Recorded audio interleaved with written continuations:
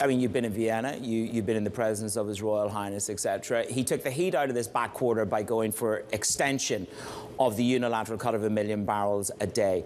What is the real risk that they will step back from that? Because essentially that's their way of creating the floor in this market. What is it that could force them to do that? In Calgary last week, he said, we're not going back to the 1980s. Do you think that they are sufficiently, as he likes to see himself, the central banker of oil for the world, are they politically enough aware to know how injurious 105, 110 would be? Yeah, I think, Manus, the odds are higher than the market is currently discounting that the Saudis will take their foot off the brake sooner, right? They do not want to deliberately over-tighten the market, because if you get a spike, then you get the demand collapse and you get a bust. They don't want that. So I think as we look at October, in a few weeks, they'll make a decision. In November, they'll decide about liftings. And they slipped some hints in there.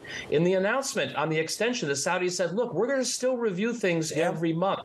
And they said we could increase production, whereas in the past they had only said we will cut or extend these cuts. So I think that he's dropping lines in the water. He's dropping signals that we're maybe getting close to the point where his point has been made, risks have been mitigated to the downside, and he can start to play that central banker role and ease up. We're not there yet, but we're getting closer.